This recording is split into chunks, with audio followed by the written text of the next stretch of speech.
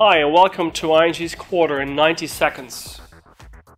It's ING's purpose to empower people and put them in control of their finances. In the first quarter we launched in France the Coach Épargne, which basically puts people in charge of their savings and their investments. And in the Netherlands we're co-creating solutions with small businesses in the ondernemersland. But we also launched new features in Inside Business, and we've also started offering the Inside Business to clients in the UK and Ireland. So we're coming up with a lot of good ideas ourselves, but sometimes the smartest ideas come from outside.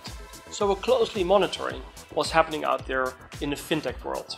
Over the last couple of months we have started to cooperate with around 45 of those and look for smarter solutions using the fintechs. Now we don't just work with them.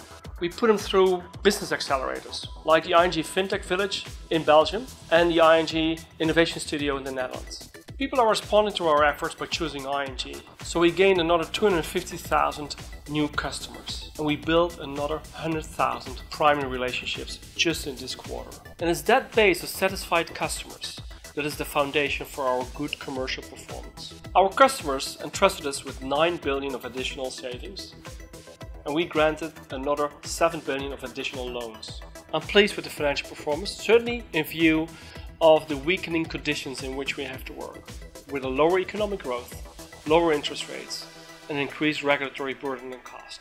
So these are just some of the things that stood out for me this quarter. See you next time.